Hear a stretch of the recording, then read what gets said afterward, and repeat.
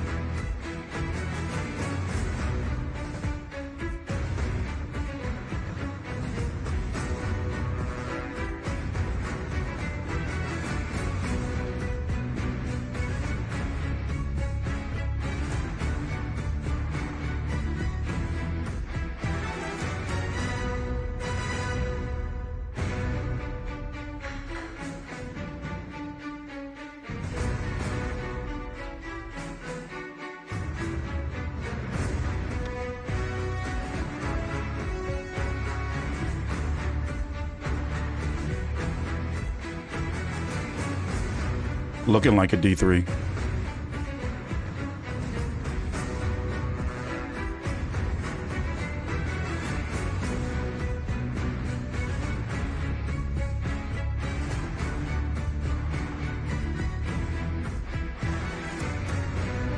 Maybe he got it from Disney.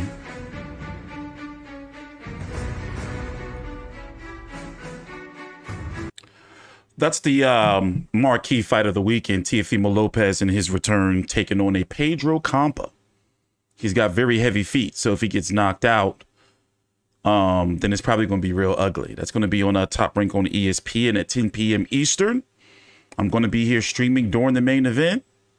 How you guys doing? We got a lot of things to talk about today in the next hour or so. What are you guys up to? How do you feel about this summer? I guess you can say, normally, for those who don't know, here in the States, and, you know, we're blessed to have an international audience here who watches our videos. But for those who don't know, for me, put it this way, for me, the summer is over September the 1st. Even though, fall is not until about September 21st. For me, summer is over September the 1st. So when I look at this summer schedule, I just be like, you know, for hardcores, we've been able to find some hidden gems. You know what fight was really disappointing? Ray Vargas versus Mark Maxeo. You know, Danny Garcia versus Jose Benavidez, that was disappointing. But this summer's been, you know, but the good thing is revving up. You know how certain shows have like season premieres? I look at Danny Garcia versus Jose Benavidez as like the season premiere of boxing season. And it's just like the first few episodes just been like boring as fuck. And you're just like, okay, like when is this show going to pick up? You know, like I heard this shit is good, but when is it going to pick up? So, you know, would have been our last few weeks of marquee fights. You had Danny Garcia versus Jose Benavidez. You had the return of Virgil Ortiz versus Michael McKinson, punched him right in the stomach. Blair Cobbs beat up. Well, he didn't beat up, but he got a win over Maurice Hooker.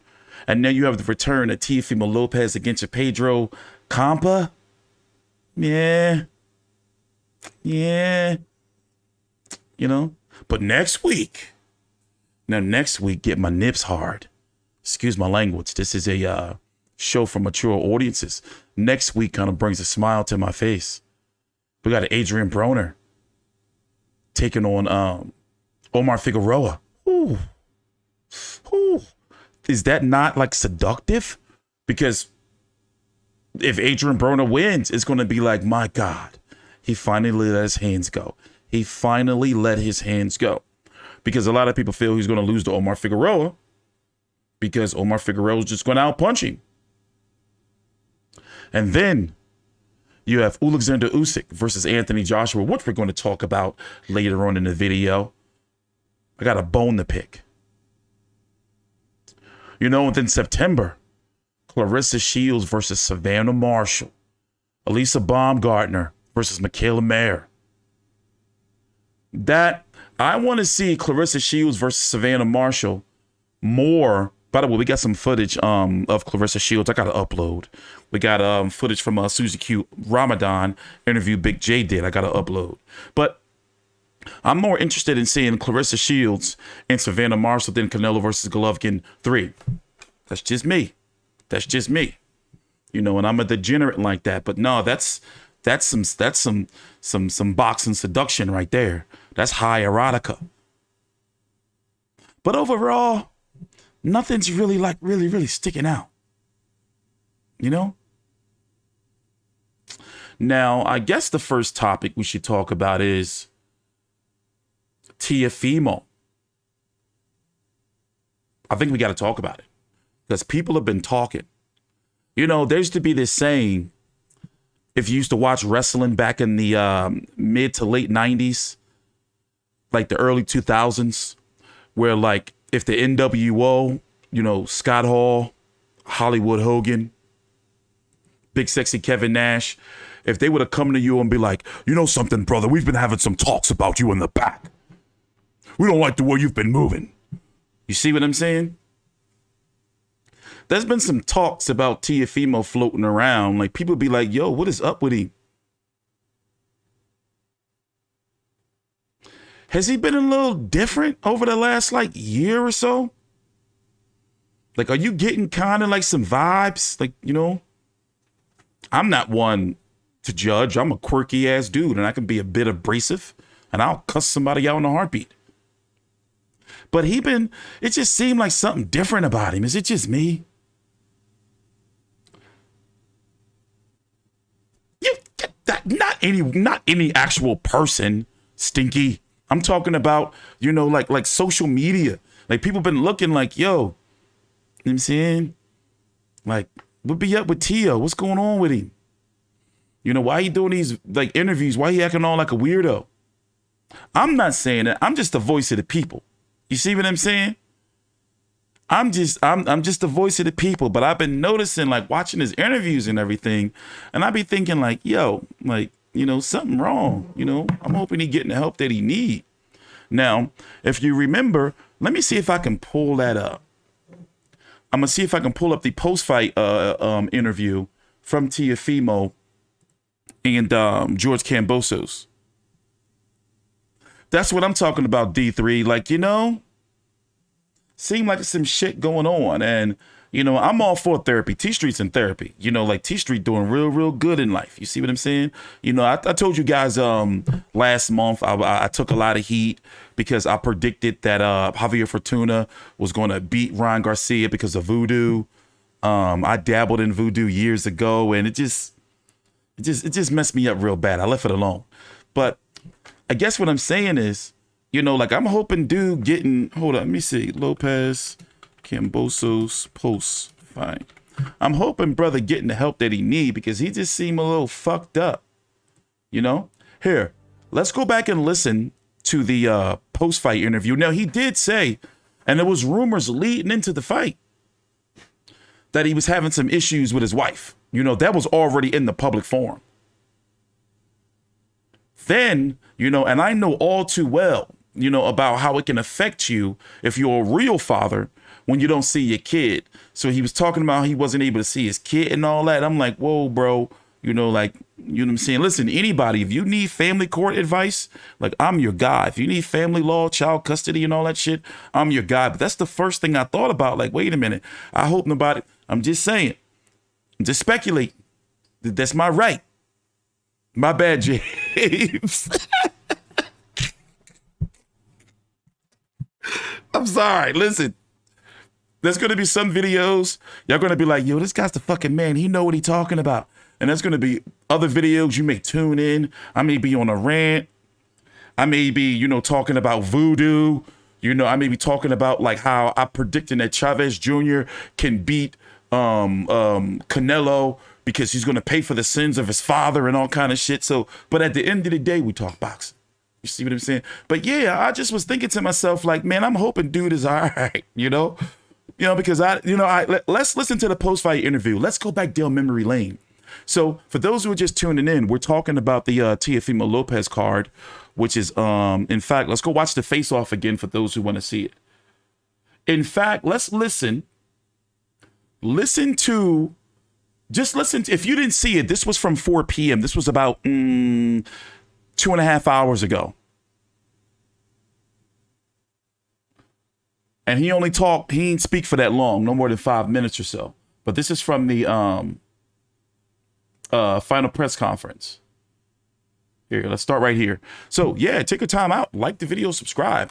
We are here Tuesday, Thursdays, and Fridays at 6 p.m. Eastern. Those times are subject to change, but you know, as boxing is revving up, put it this way: if it's a fight like last week with Virgil Ortiz versus Michael McKinson, listen, I've been covering motherfucking boxing on YouTube for 10 years, man. You know, like certain fights like that, it's like I'm not gonna put my all into it anymore. You dig? But a week like this, you know, I'm like, all right, I ain't doing shit else. You know, just did some food prep. So, all right, you know what? We're going to do the full fight week coverage.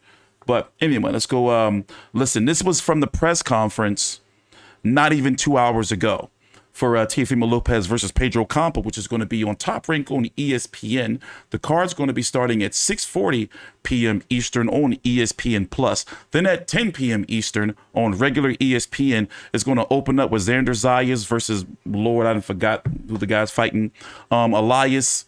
It's down below in the description box. What I do for you, here, let me show y'all this. Y'all gonna watch this shit. You see this?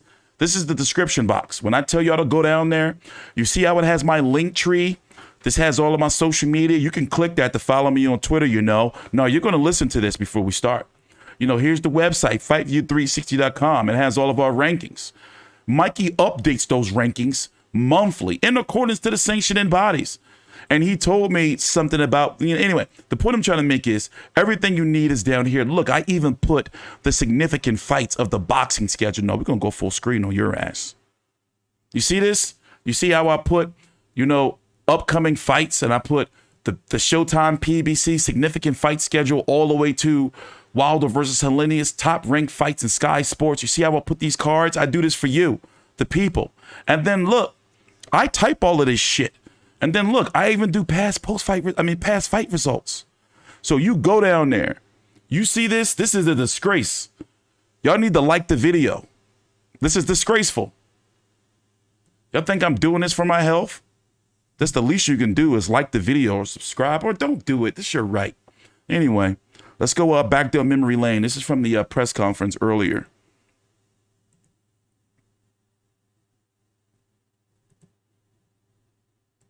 How special is it to you to be part of the... But yeah, basically, I'm just saying, like, the Tio just seem a little bit off. You know, I'm wondering if he's one of those guys.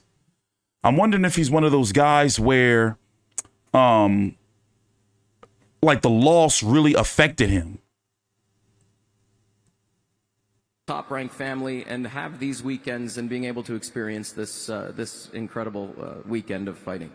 Man, it's amazing. It's a blessing to me. 19 years old. Never. My bad to keep interrupting. I got my eye on him. I've covered the Xander Zayas fight before. And I've said this before. You know you can spell his name 2 different ways. His name is spelled, damn it, I always forget.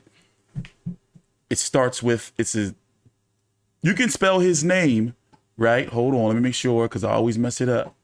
Okay, it's spelled. Where's it at? So his name is spelled Xander, Xander Zayas, Zayas, but you can swap the X and the Z and it still be the same shit. So you can spell it ZanderXayas. You know how I know? Because I'm always typing that shit and it be fucking me up and I always forget. But anyway, I just thought that, you know, let me stay on topic. Thanks for watching. Never imagined this ever in my life. 19 in the press. But I was saying that I got my eye on him. I'm gonna be covering him. You know, he's creeping up on the ranking. Now, right now, he's weighing in very close to the 154-pound division, but he started his career at 147. But you know how it goes with those prospect fringe contenders. They won't be weighing in at their weight. So I'm wondering, I think he's going to be a 147-pounder. Conference, my third fight as a co-main event in a great card. Teofimo's Lopez comeback. I mean, I'm blessed. I'm blessed to be here. I'm happy, and I'm hungry to put on a show Saturday night, and I'm going to show the world what I'm the best prospect in boxing right now. I love it. And you just mentioned the comeback. No bullshit. His name be fucking me up. Lopez, Pedro Campa, thank you for joining us. It is our main event Saturday night. Teo, I want to talk with you right out of the gate. It's been almost 2 years since you fought on ESPN. How special is it for you to be back at this brand new resort headlining ESPN? Well, first and foremost, want to thank God, want to thank him for all of us being here today, first and foremost on that part. I mean, at the end of it all, I don't know. It's too much energy. I feel like that's what it is. Anywho, like I said. Somebody in the chat earlier said they only did that because they ain't trying to hear all the excuses and the bullshit. Yeah, man, nah, it feels It was really me that said that. great. You know, it's great to be back here, back at home, ESPN, on the platform, the greatest platform in the world, really, and alongside with Top Rank. You know, for everybody being here, man, it's Vegas for the weekend. So, hey, let's just have a great time. Let's put on a show for everybody, and I can't wait to show everyone why Teofimo is the greatest of all time. You mentioned Vegas weekend. Are there distractions when you come to Las Vegas, or is it pretty easy for you to follow camp and go right through fight week? Nah, a true champion never gets distracted. You know what I'm saying? So at the end of it all, man, this ain't my first rodeo. You know, 21 years in the game, blood, sweat, and tears. You know, so do your research. See it. 5-time world champion. We just here to go and dominate and do what we always do, entertain. Pedro Campa, this fight has been billed as... Watched a little bit of tape on Pedro Campa. He's got very heavy feet. So to me, you know, that makes me think that if he gets knocked out, it's going to be ugly, like body twisting ugly. But as I was saying before we listened to the rest of Teo, it wasn't that long. You know, he just don't seem, you know, like here, if that makes sense. You know, like, I don't know, man. I'm hoping, you know, that, you know, because remember, he was having issues with his pop. He was having issues with his wife. You know, and then he was going a period of time without seeing his kid. But he did talk about it, and I'm getting off track. Let's go listen to this post-fight, the Zone interview, not from George, but from Teo, and what he had to say after the fight, which was pretty delusional. Hey, hell of a fighter, but I won tonight, man. Everybody... Here we go, back down memory lane.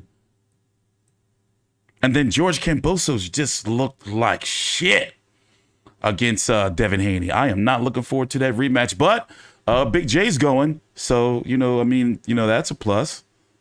Listen, true champ, forget the rest. Yo. You got, hey, hell of a fighter, but I won tonight, man. Everybody know that. The referee raised my hand. I won tonight. I don't care what anybody says, yo. I won tonight. Hey, at the end of the day, I've been here. I've done that. I want to thank God. I want to thank everybody that came out tonight. Look, I ain't no sore loser. I take my wins like I take my losses. At the end of the day, man, I'm a true champion. I came out here. I did what I had to do, and I went out there and I did my best. Yo, I don't care what anybody says, man. I am as real as they come. And watch, this is the takeover, man. We don't stop. We keep coming. Yo, at the end of the day, man, I love you all. I won this fight. Teofimo, you believe coming in that you were going to be able to end this fight early. You get knocked down in the first round. What was your mindset going back to the corner? It's good. Good shot. All right. Time to wake up. Time to do the thing what I got to do. After that, man, it is what it is. It's boxing. But you know what, man? I know what it is. I know how these people work. Referee knew I won tonight. Everybody knew I won tonight. And I'm just thankful. Did you believe this was a close fight going into those last 2 rounds? No, I don't. I don't believe it was a close fight at all. I believe that at the end of it all, I scored 11-2. Well, 10-2. You believed you won 10 of the 12 rounds? Yes, I did. George? Listen, you got to move up, bro, because you're a bit delusional, brother, all right? Listen, I got the belts. I won the fight. I won it clean and clear. Look at your face. But you know what? I give you respect. I came here. I gave you the respect in the ring, and I won the fight. I got the belts. Take it like a champ. Move on. We do it again in Australia. 80,000 people, me and you, brother. What a war we'll have in Australia. Let's do it again. Teofimo, does doing it again in Australia appeal to you?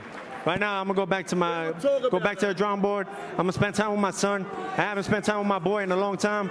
I mean, he was just born 11 days ago, and that's really what matters to me. Family, man. Hey, to everybody, I apologize in advance, man. To all those, I wanted to be the inspiration for all of them, for the new generation, and I still am, man. Everything happens for its reasons. I believe in God, man. I have faith in him. I ain't scared about this, and I ain't sad about this. Teofimo, you have nothing to apologize for. That was a tremendous fight, one way or the other. As I was saying, I just hope that, ain't shit wrong, because he been looking a little and sounding a little fucked up in media, Stay focused on the gentleman to my left. None of it is possible unless we finish the job. You know what I mean? This guy is in front of me to stop my dreams and stop everything that we're shooting for. You know what I'm saying? Every time I go out there in the ring, I'm risking everything. I'm risking my life. We double down every time. When it comes to me, it's just me versus me, no one else. And I thank God for that. He's always in my corner. And I look forward to just shutting a lot of mouths up, open their mouths up too. So that way we could just keep going and letting them know the takeover, it's not don't call it a comeback now. It's a takeover. It's the takeover. It's almost 9 months since your first and only defeat. What did you take away from that experience? How has it made you not only a better fighter, but a better person? And what we're going to see Saturday night? I love how God works in mysterious ways. You know what I'm saying? I've accomplished so much within my 5 years in the pro game. You know what I'm saying? And that's all from the grace of the Lord. So I just look at it like this, man. My first loss, yeah, cool. This ain't my first loss. This is actually my 21st loss, if we count the amateurs as well. So I always bounce back. I'm always that type of person. You know what I'm saying? The first step to success is failure. And tonight, Saturday night, definitely a lot of people are going to tune in on that, man. I just want to be someone that's going to inspire others, inspire the new generation that's on the rise, and just perform at my best. La Roca. See, I guess what I'm saying is he just doesn't sound like as confident as he used to sound. Like, really. And looking at the 140-pound division, all right? Let's just talk about it a little bit.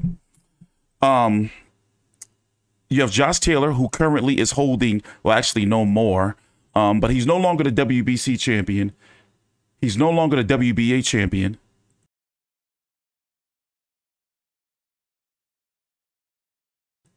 Damn dog.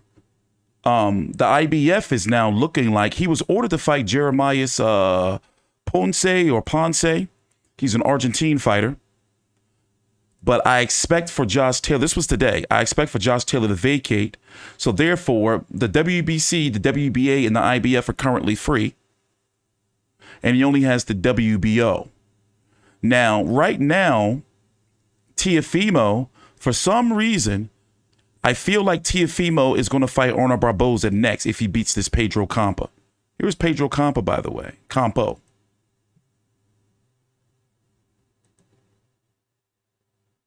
No, it's Pedro Campa. Yeah, I'm tripping. I knew I had it right. Hold on, hold on. But this is the type of dude. Remember how people felt about, some people felt about Navarrete and Dogbay the first time they fought? When Navarrete was like that fish out of water kind of over here with that big ass coat on, if you don't remember the press conference. I wonder if this dude can come over here and beat Teofimo. After all, Teofimo lost to George Kambosos. And then he even got dropped by George Kambosos. And look how George Kambosos just got dominated by Devin Haney. That is true. Campa's feet is very slow. Let's go look at a little bit of tape for you, the people. Let's see if we can find you some tape.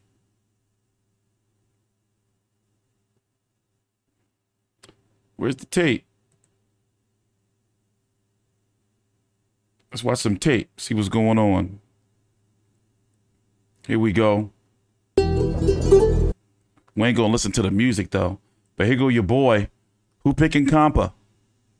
Y'all got Campa for the win?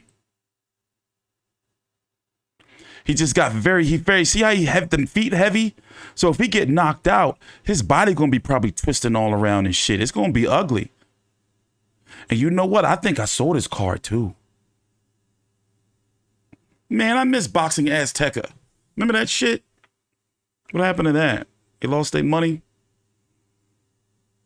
See, you know, he's just like, he's the type of guy that it looks like if he gets you hurt, then you're in some real trouble because all these heavy, hard looping shots.